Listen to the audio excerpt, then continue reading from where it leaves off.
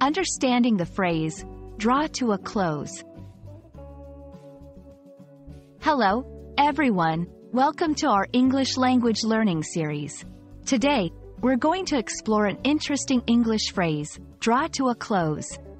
It's a phrase you might come across in books, movies, or everyday conversations. So, let's dive in and understand what it means and how you can use it in your own conversations. The phrase, draw to a close, is an idiomatic expression in English. When something draws to a close, it means it is coming to an end. It's often used to describe the ending of events, periods, or activities. For example, if a meeting is drawing to a close, it means the meeting is about to end.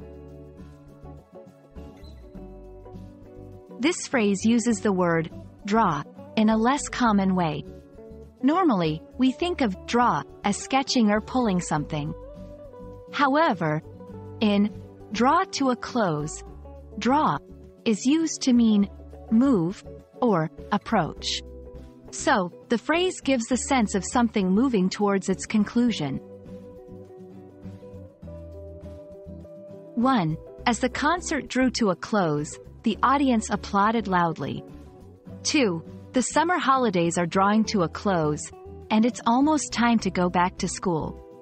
3. After the lengthy negotiations drew to a close, an agreement was finally reached.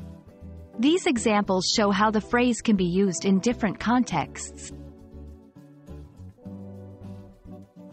A common mistake learners make is confusing draw to a close with draw to an end. Both phrases mean the same, but draw to a close is more commonly used. Use it to sound more fluent and natural in English. Remember, it's best used for events, periods, or activities, not for objects or people. That's all for today's lesson on the phrase, draw to a close.